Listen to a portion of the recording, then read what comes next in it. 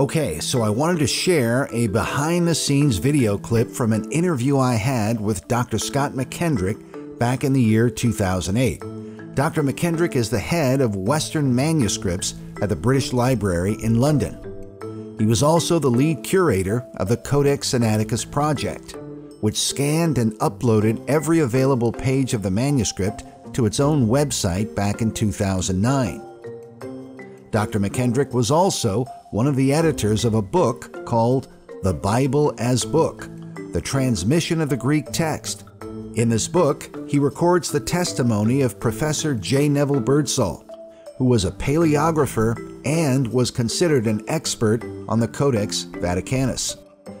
Birdsall says at one point, quote, "In short, we cannot be certain of the exact date nor the place of origin of Codex Vaticanus, nor, in spite of scholarly efforts, can its history before the 15th century be traced." In other words, there is no historic evidence for the existence of Vaticanus prior to the 15th century. This point is significant, since the earliest record of the manuscript is the year 1475, when it was first entered into the catalog of the Vatican Library. Furthermore, Desiderius Erasmus believed that the manuscript was created at some point during the Council of Florence in the 1430s and 40s.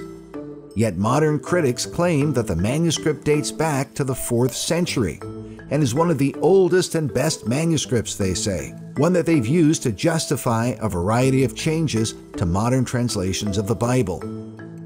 Now, with all of that in mind, consider our clip of Dr. Scot McKendrick when we asked him to speak about the Codex Vaticanus.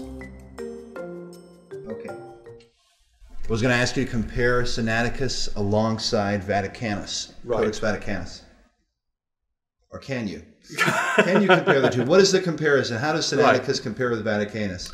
Well, Codex Sinaiticus and Codex Vaticanus are very closely related. Past critics have even seen one of the same scribes in each of the manuscripts. That's not all critics accept that, but they are very, very closely contemporary.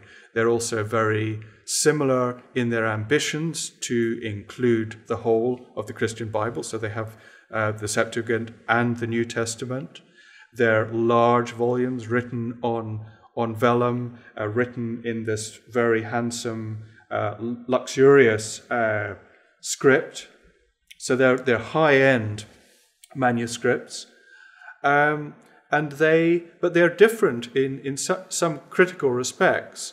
They order the books of the Bible differently, and they also have different books in the Septuagint. They don't have exactly the same selection of books.